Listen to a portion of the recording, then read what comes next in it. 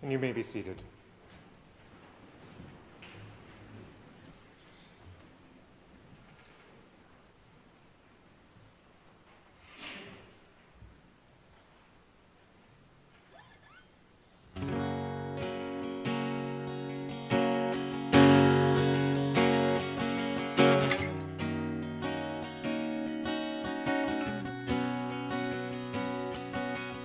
When the mountains fall and the tempest roll,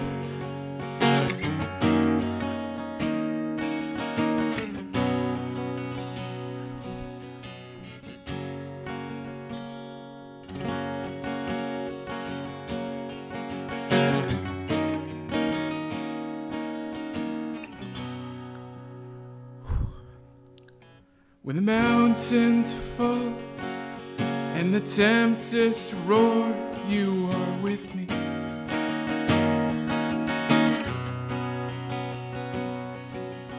When creation falls, still my soul will soar on your mercy. And I'll walk through the fire with my head lifted high, and my spirit revived in your story. And I'll look to the cross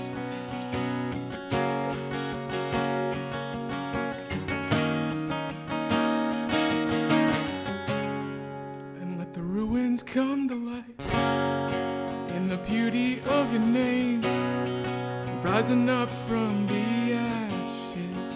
God, forever you reign. My soul will find a refuge in the shadow of your wings. I will love you forever, and forever I'll sing.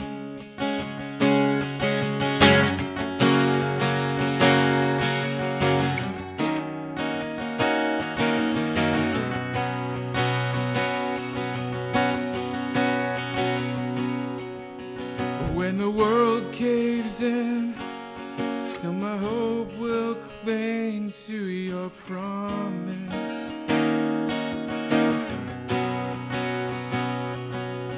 When my courage ends and my heart finds strength in your presence, and I'll walk through the fire with my head lifted high, and my spirit revived in your story. And I'll look to the cross as my failure is lost in the light of your glorious grace. And let the ruins come to light in the beauty of your name, rising up from the ashes. God, forever you reign.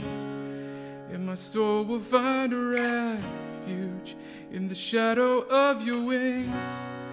I will love you forever, and forever I'll sing.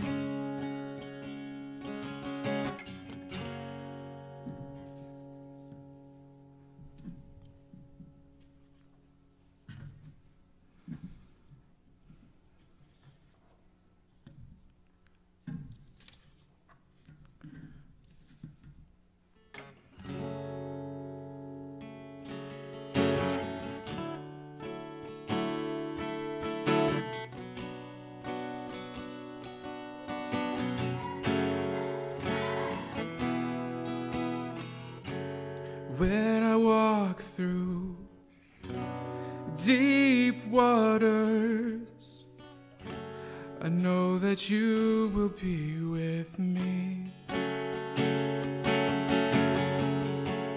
When I'm standing in the fire, I will not be overcome. Through the valley of the shadow, and I will not fear, and I am not alone, and I am not alone. You will go before me. You will never leave me. And I am not alone. And I am not alone. You will go before me. You will never leave me. In the midst of deep sorrow, I will see a light breaking through. The dark of night will not overtake me. I am pressing into you. Lord, you fight my every battle, and I will not fear, 'cause I am not alone, and I am not alone. You will go before me, and you will never leave me, and I am not alone, and I am not alone. You will go before me, you will never leave me. You amaze me, you redeem me, you call me as your own. You amaze me, you redeem me, and you called me as your own. You amaze me, you redeem me, and you call me as your own. For we are not alone, and we are not alone. And you will go before us, and you will never leave us. And we are not alone, and we are not alone. And you will go before us, and you will never leave us.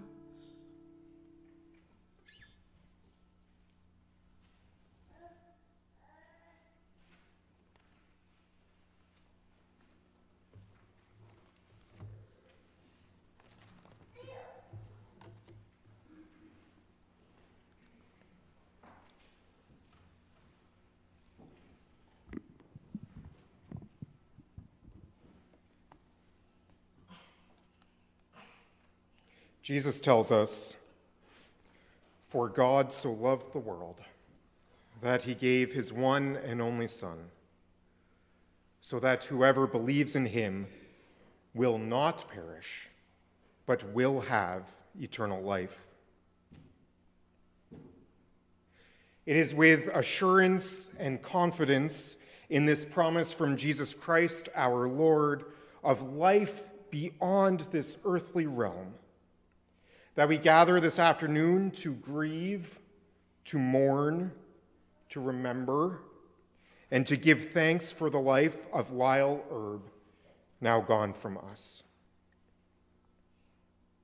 Lyle was a beloved husband to you, Sherry, a beloved father to you, Chris, who he deeply loved and who you loved right back.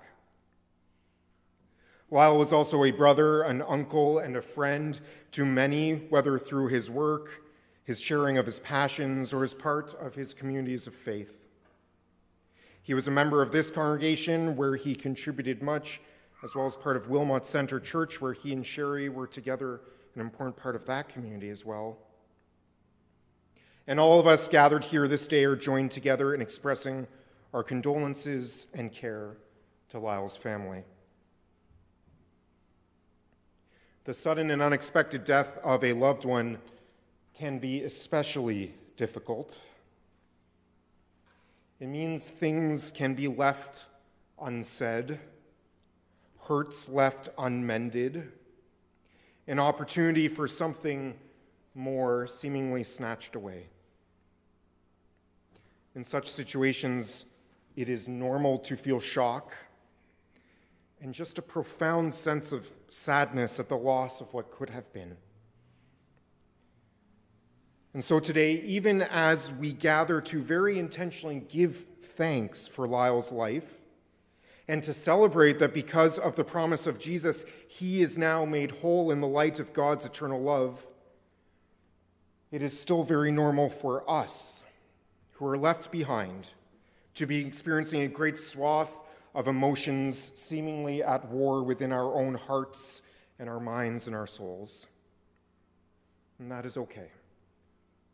We can feel whatever it is we feel, think whatever it is we are thinking, because we know that we are gathering for this service in the grace and love of God for each of us that is big enough to hold it all.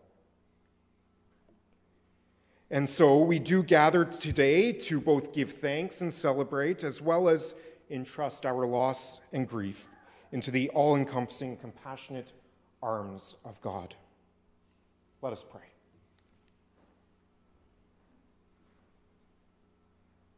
Loving and comforting God, we come today with our thankfulness for Lyle's life, our sadness over his death, and the hole that his passing has left in our hearts. You, O God, are big enough to hold this great mix of emotions that we ourselves are struggling to sort through. And so hold it all, O God of mercy and grace. We entrust it to you. Hold us in your arms of love. Draw near to us, we pray, in this time of worship.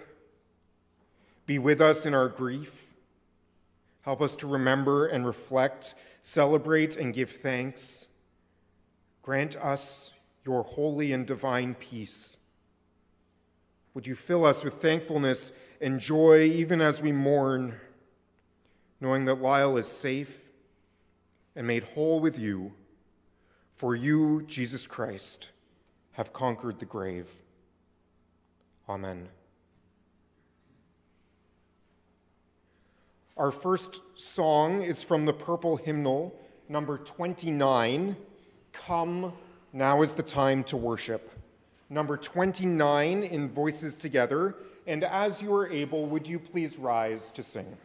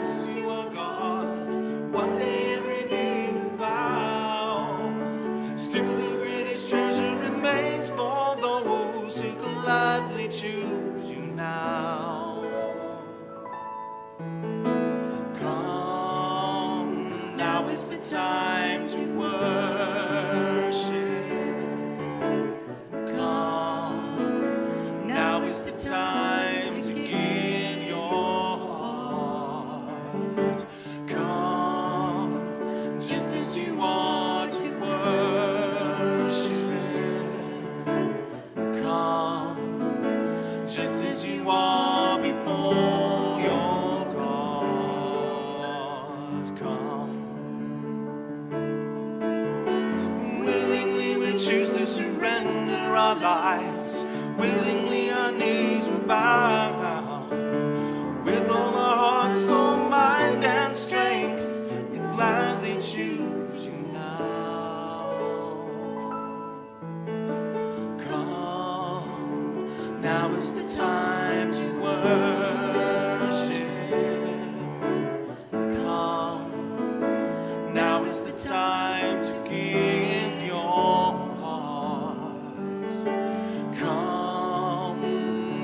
you are to worship. Come, just as you are before your God.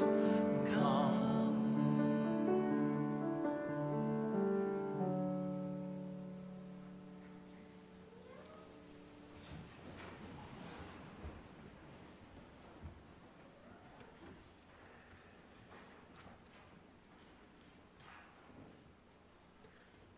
Our scripture reading this afternoon comes from the book of Revelation, chapter 7, verses 9 through 17. After this I looked, and there before me was a great multitude that no one could count, from every nation, tribe, people, and language, standing before the throne and before the Lamb. They were wearing white robes and were holding palm branches in their hands, and they cried out in a loud voice, "Salvation belongs to our God who sits on the throne and to the Lamb." All the angels were standing around the throne and around the elders and the four living creatures. They fell down on their faces before the throne and worshiped God, saying, "Amen. Praise and glory and wisdom and thanks and honor and power and strength be to our God forever and ever. Amen." Then one of the elders asked me, "These in white robes, who are they, and where did they come from?" I answered, "Sir, you know." And he said to me, "These people have come out of great hardship. They have washed their robes and made them white in the blood of the Lamb. This is the reason they are before God's throne. They worship God day and night in the temple, and the one seated on the throne will shelter them. Never again will they hunger or thirst. No sun or scorching heat will beat down on them, because the Lamb who is at the center of the throne will be their shepherd. He will lead them to the springs of living water, and God will wipe away every tear from their eyes." This is the word of the Lord. Thanks be to God. Our next song is number 436, "How Great Thou Art." Number 436 in Voices Together, and for this one we will remain seated as we sing.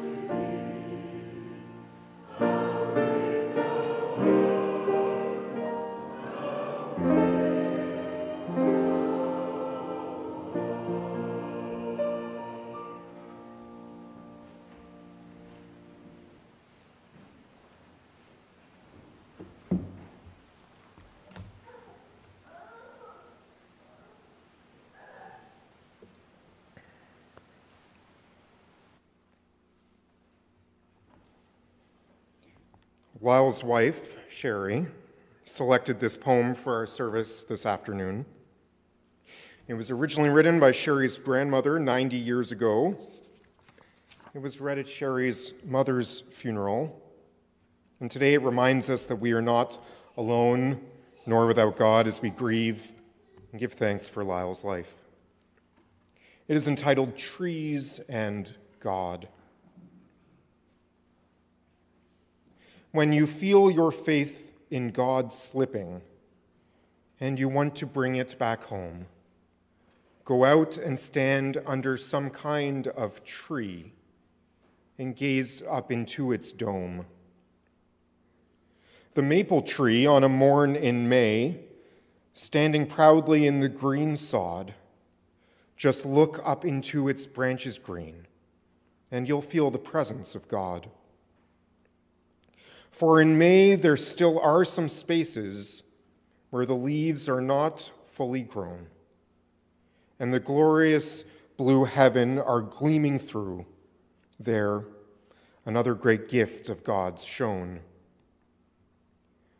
Go beneath the lovely apple tree with its blossoms so sweet and fair, and the birds and bees are humming through, and you can see God's goodness there. Then when the autumn has come again, and you dread the winter cold, go out and talk to your Maker beneath a tree of red or gold. Be it maple, oak, or silver birch, each are lovely in their place. The maple so red, the oak so bronze, and the birch like golden lace. Then Christmas comes with its evergreen, and their fragrance fills the air. And somehow they bring with them peace and goodwill. The spirit of giving is everywhere.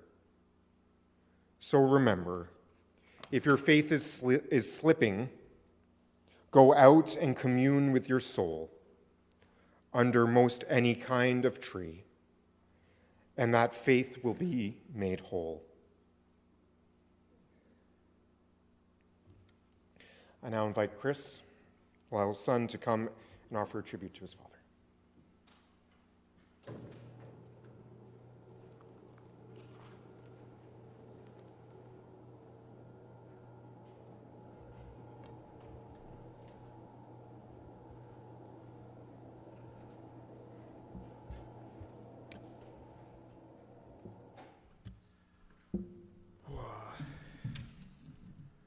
This song I sang a long time ago here, and I remember it being a song that my dad liked a lot. And it is a worship song. It's by Hillsong.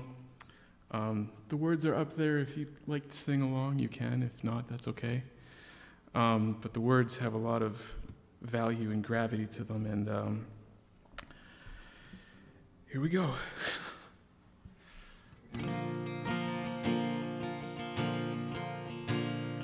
Grace, what have you done? Murdered for me on the cross, accused in absence of wrong, sin washed away in your blood. So much to make sense of it all. I know that your love breaks my fall. The scandal of grace, you died in my place, so my soul will live. Oh, to be like you, give all I have just to know you. Jesus, there's no one beside you. Forever the hope in my heart.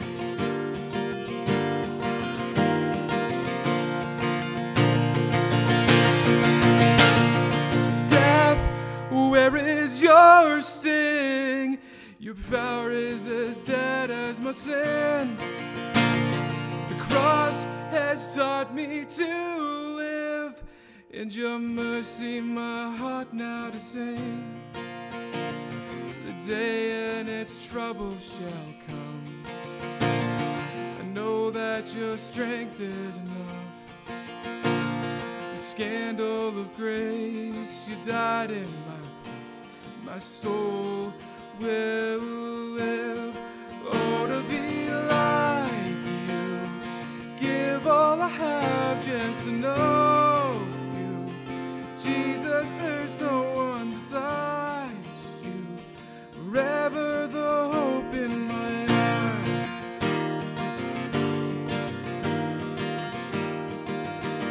And it's all because of you, Jesus. It's all because of you, Jesus. It's all because of your love that my soul will sing.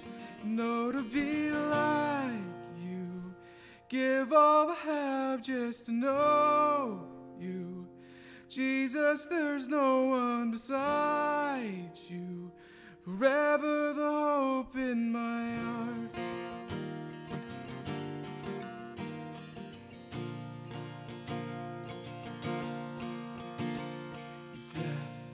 Where is your sting?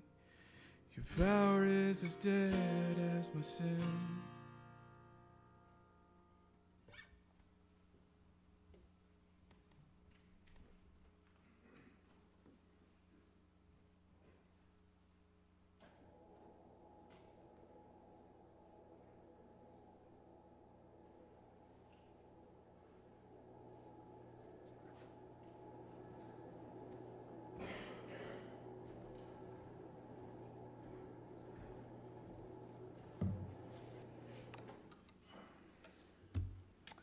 The Lord be with you. This past week, the image of God as shepherd, or particularly as God as farmer, has certainly been on my mind. We encounter this image multiple times throughout the Bible, particularly in the infamous words of Psalm 23. The Lord is my shepherd, I shall not want, inviting me to lie down in green pastures, leading me beside still waters, restoring my soul. The Lord is my shepherd. On the days that we simply cannot make sense out of life, and especially the days when we simply cannot make sense out of death, the Lord is my shepherd. In the questions, the confusion, and the frustration of how little control we actually have in the grand scheme of things, the Lord is my shepherd. Just as in the joy, the love, the promises of new hope and eternal life, the Lord is my shepherd. The Lord is our shepherd. We have all that we need, inviting us to rest in green pastures, leading us beside still waters, restoring our souls. Even though we walk through the valley of the shadow of death, we will fear no evil, for the Lord our God is with us, now and forevermore. And so again I say, the Lord is my shepherd. The farmers among us this morning or this afternoon certainly understand the depth of meaning of that line. Understanding the immense care, the sleepless nights, the intentionality, and the all-consuming nature that is the role of shepherd or farmer. It's not a clock in, clock out kind of a role. It's a giving of your entire self for the well-being of others kind of role. It's the loving, caring, mourning, fearing, protecting, sustaining, lifelong actions for the sake of another kind of role. I can think of few better images for God than that of shepherd. For God is always with us, at all times, in all places, whether we know it or not, God is there. God is taking care of us, walking with us, protecting us, guiding us, helping us, sustaining us, and inviting us into all that is goodness and grace. Even in times of hardship or loss, in times of confusion and anger and frustration, God is there. Within complicated relationships, and painful experiences, God is there, now and forevermore, tending to us like a shepherd, even though we walk through the valley of the shadow of death. It is this God of never-ending love, of persistent presence and compassion that joins us this afternoon as we gather in worship and celebration, in shock and grief, and with a jumble of all forms of layered emotions as we say farewell to our friend, our husband, father, brother, and uncle, Lyle. The Lord is our shepherd, now and forevermore. I am honored this afternoon to hold the sacred reminder of God with us, now and always, alongside the memories and stories of the larger Herb family, as we encounter Christ's Spirit within our grief and celebration. Uncle Lyle was a lot of things. He was passionate, wearing his emotions right out there. He was creative, musical, and loved working with his hands from a young age. He was an extrovert, if I've ever met one. There was no such thing as a short conversation with Lyle. He was a thoughtful gift giver, whether it be the top-of-the-line Christmas present, paying for someone's Tim Hortons order, or ensuring that everyone had a big old glass of milk. He was also a child at heart, loving his farm toys, motorized boats in the pond, and the latest new gadgets. Which, who could blame him? Being 10 years younger than Mark, and 13 and 14 years younger than Karen and Keith, Lyle was always the baby brother, even into his 60s. It's no wonder that he took to pestering and joking around with people, especially for those he cared for. However, one character trait that stands out above the rest is his meticulousness. Lyle took pride in taking care of things well. If you needed the lawns mowed, Lyle was your guy. If you needed machinery washed and looking like new, even years later, Lyle was on it. And don't think he made any exceptions for the inside of the manure tanker. He'd wash that until it sparkled as well. Washing down the parlor after chores seemed to be a relaxing activity for him, insisting that he was the only one who could wash it well enough. And he could. You'd never know nearly 100 cows had walked in there moments earlier. Now, I will confess that there's a small chance I took advantage of his meticulousness from time to time, particularly when I needed my car washed. I may have discovered if I parked my car right in front of the barn windows, Lyle wouldn't be able to stand the sight of it. And he would have it washed before I was ready to leave again. Now, he certainly didn't do that silently, sternly calling me by my childhood nickname of Bubbles! But it was well worth it for the free car wash and a good chuckle. On a more serious note, several people have shared this week that Lyle was one of their favorite Sunday school teachers, as well as remembering fondly the music worship nights that he would host that he paired so precisely with a laser light show, and his dedication to the deliverance worship team, where his meticulous side insisted on doing everything possible to ensure they sounded just right. His ear for music carried over into family life as well. Along with brothers Keith and Mark, they would randomly break out into harmonized singing. And this musical passion lives on in his son Chris, particularly when they would play music together and when they created a recording studio in their basement. Lyle was always so proud of Chris. Lyle was also a farmer, repeating over and over how much he loved his farm. Learning about tractors from an early age by dismantling the toys of his brother Mark, which may or may not have led to or have played a part in his pristine collection of farm toys. Lyle loved the farm and his cows, and he was the milker, particularly after the barn fire in 1990. believing that the cows milked better when listening to worship music on the high-tech sound system he installed in the barn. Early mornings and late nights didn't seem to bother him, grabbing a bite to eat when he could, enjoying cookies left in the barn office for the brothers by Sister Karen, or coming into the farmhouse for second breakfast. The past few years weren't easy on Lyle, especially with declining mobility, but he was so determined not to give up, taking on management responsibilities as his older brothers aged. Lyle loved being a farmer, and so he persisted with that one-of-a-kind farmer stubbornness that somehow keeps farmers going through the impossible. When walking became a challenge, Lyle didn't let that stop him. With his trusty Kubota, he would brave any terrain in order to reach you for a long conversation, wherever you may be.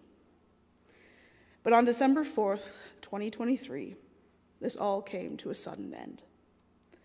Given the 14-year age span between the siblings, never did they think their baby brother would die first. The farm itself feels that loss. The dog, Maggie, continues to be on alert for his return, chewing at his barn coat left behind in the office. Lyle was a farmer and knew well the seasons of life, and he certainly left his mark on this one. One of my last conversations with Lyle a few weeks ago was also one of the most profound conversations I've had with him.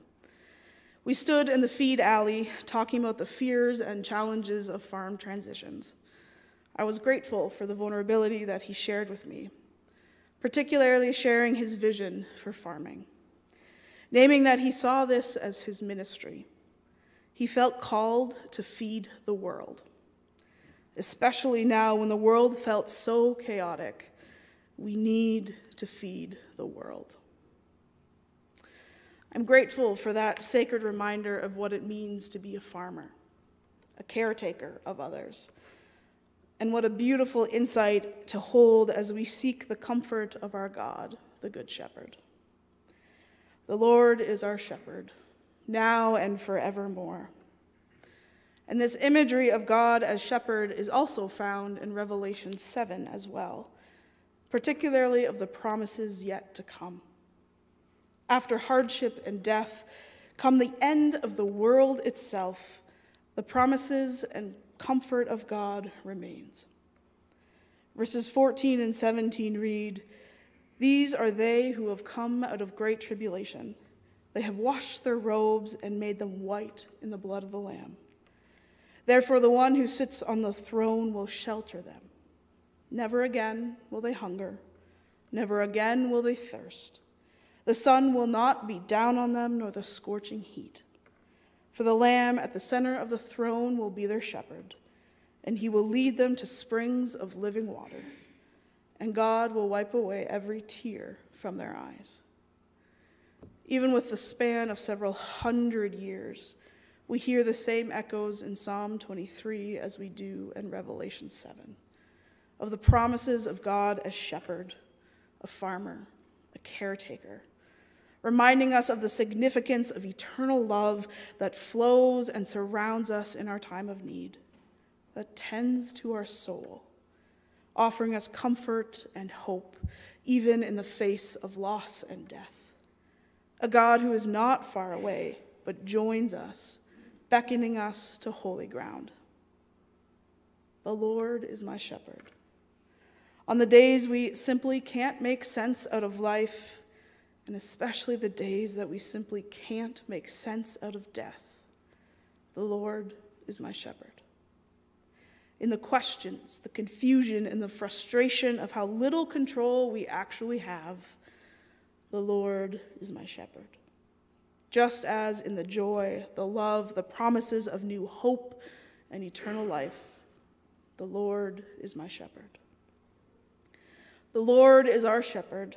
We have all that we need, inviting us to rest in green pastures, leading us to peace beside still waters, restoring our souls.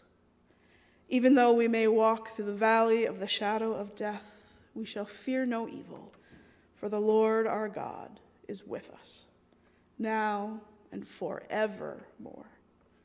And so I say again, the Lord is my shepherd. Thanks be to God. Amen.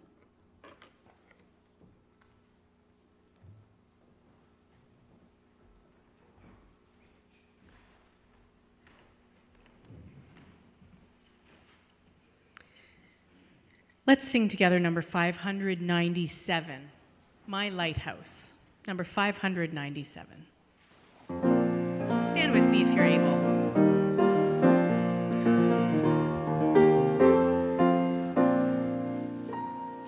In my wrestling and in my doubts, in my failures, you won't walk out. Your great love will lead me through. You are the peace in my troubled sea. Oh, you are the peace in my troubled sea. Verse 2. In my silence, you won't let go. In the questions, your truth will hold. Your great love will lead me through. You are the peace in my troubled sea. Oh, you are the peace in my troubled sea. My lighthouse, shining in the darkness, I will follow you. Oh, my lighthouse, I will trust your promise. You will carry me safe to shore, safe to shore, safe to shore, safe to shore. I won't fear what tomorrow brings. With each morning I'll rise and sing. My God's love will lead me through. You are the peace in my troubled sea. Oh, you are the peace in my troubled sea. My lighthouse, shining in the darkness, I will follow you. Oh, my lighthouse, I will trust the promise. You will carry me safe to shore, safe to shore, safe to shore, safe to shore. Far before us, you're the brightest. How will lead us through the storms. Far before us, you're the brightest. You will lead us through the storm. My lighthouse, shining in the darkness, I will follow you. Oh, my lighthouse, I will trust the promise. You will carry me safe to shore, safe to shore, safe to shore, safe to shore.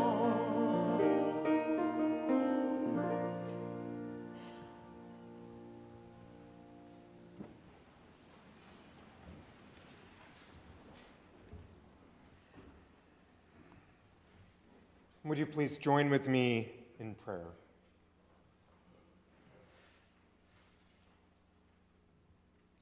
Eternal and everlasting God, who brings us into this world, who walks with us all our days, and to whom we return, beyond this earthly life.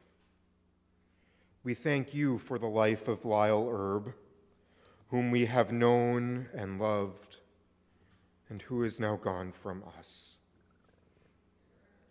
This day, even as we feel keenly our loss, we take comfort in your assurance that Lyle is now free of all earthly limitations and is made whole again in the light of your presence, rejoicing and celebrating in the company of those who have gone before.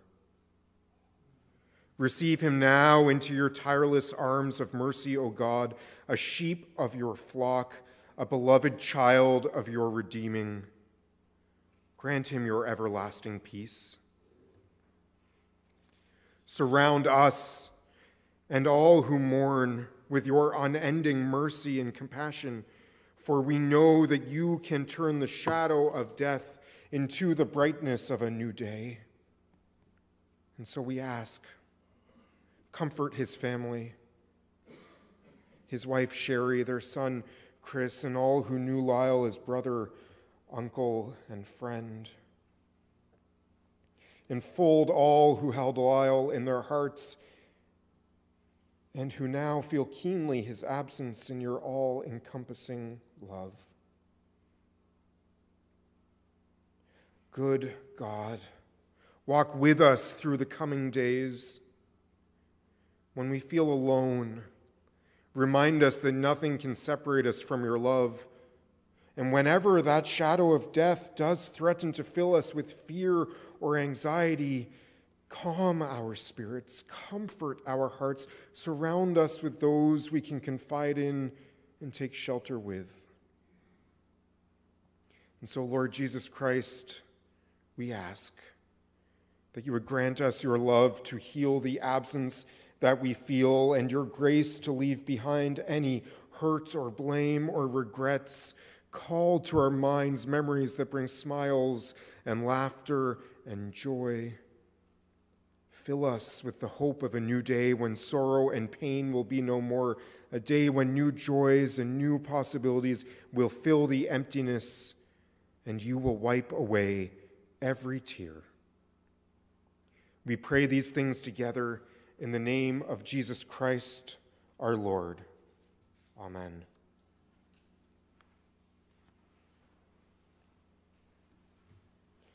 And now, our final song, one of committal and blessing, is number 70, Praise God from whom all blessings flow. Number 70 in Voices Together. We will rise to sing as we are able, and then please remain standing for the benediction, the announcements, as well as Lyle's family departs. Please rise as you are able.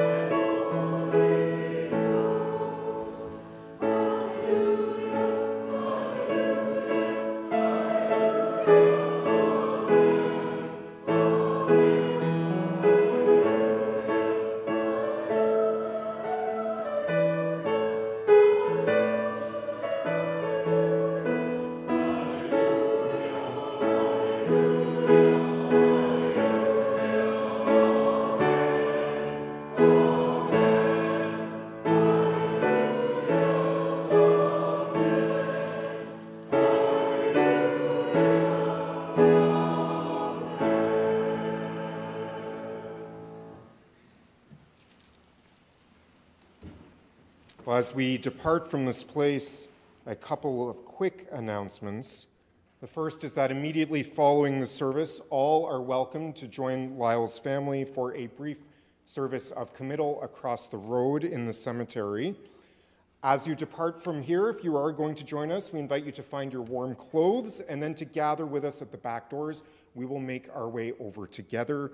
There is somebody helping with traffic. If you get separated from the group, just wait until it's safe to cross. It is a busy road. After that, everyone is welcome back here in our fellowship hall for a meal where there will also be an open mic where memories can be shared about Lyle for his family. And now receive these words for you as a blessing as you depart from this place. May the God of all comfort fill you with peace, so that by the power of the Holy Spirit you may abound in hope. And may the grace of the Lord Jesus Christ, the love of God, and the fellowship of the Holy Spirit now be with you all. Amen.